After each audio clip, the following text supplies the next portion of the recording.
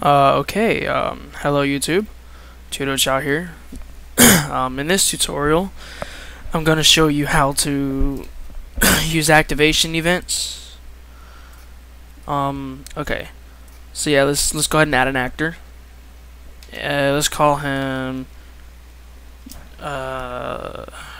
move right. Oh, I spelled it wrong.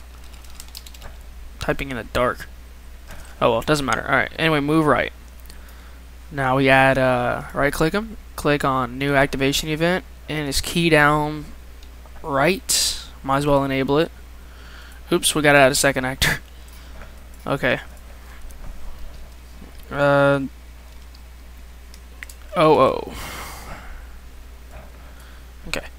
Now we add the activation event. Key down right event.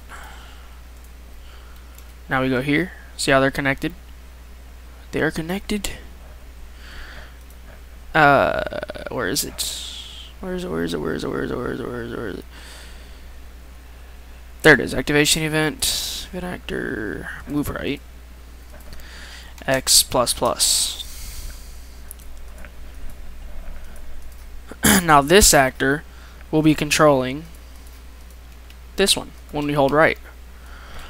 I know it seems pretty useless, but it can also be used like this. You don't have to keep on going to key down and all this. And move right. So for example, you could do R minus minus, which will take away his red coloring.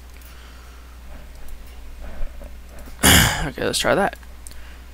You'll see him slowly start to change into a different color. Okay, well maybe we should do minus like 4.